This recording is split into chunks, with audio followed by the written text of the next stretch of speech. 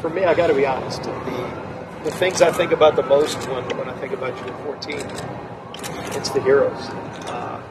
I don't think about the guy that started this all, because none of us would be here if it wasn't for the heroes and the miracles. I mean, you all know what miracles happen, but if it wasn't for the United States Capitol Police, a lot of us wouldn't be here. You're here. And I just want to say I'm so proud of Crystal and David, because the whole detail that I get to get to know as a family. Their family, look at them over there, and but they have a job to do, and it's a job that allows us to just do what we do without thinking about protection, because they're the ones thinking about it. And if they weren't out there that day and risking their lives, I mean, y'all can be proud to know that the best of law enforcement was on display that day.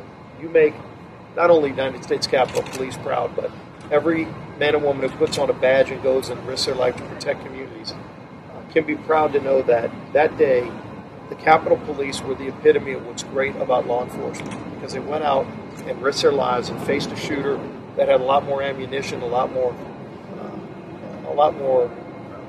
firepower, but they didn't have the resolve and the skill and the well-trained determination of these people who looked it down and said, we're not going to back down, we're going to actually go out, and we wouldn't be here if not for y'all, especially Crystal and Dave. But I love what's so great about our police and the United States Capitol Police.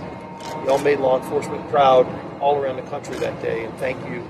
Thanks for your service, thanks for your sacrifice, and glad you're back. Both of them are back wearing this uniform.